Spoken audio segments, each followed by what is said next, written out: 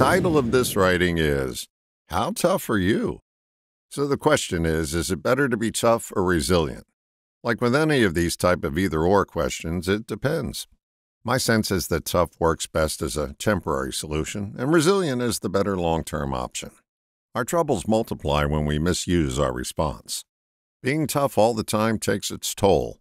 To cite the old axiom, when you only use a hammer, everything looks like a nail. That would sum up the tough approach. Imagine hammering your flower garden into shape. Being resilient all the time can get you walked on to the point where you're perceived as a doormat. Go along to get along is often the mantra of the rotely resilient person. Tough's toll is a two-way street. It has an effect on both you and others. Tough hardens you and makes you hard to be around as well. It also doesn't let you experience the softer side of life.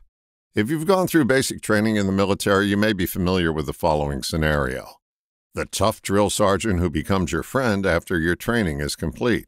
His job as an instructor was to be tough. When he changes out of that role when he's off the clock, he may be pleasant to spend time with. Resiliency will serve you better over the long haul, but if it's not punctuated with toughness from time to time, you'll always be bending where the wind is blowing. Sometimes you have to steel your spine. To my eyes, the best parents are the ones who are both tough and resilient. The same goes for bosses, judges, and Indian chiefs. It's not a science, it's an art to find the proper mix of tough and resilient. But it has to be a mix, or you'll find yourself constantly in a fix. Here's a rule of thumb. Sometimes when your instant reaction is to pick one, pick the other.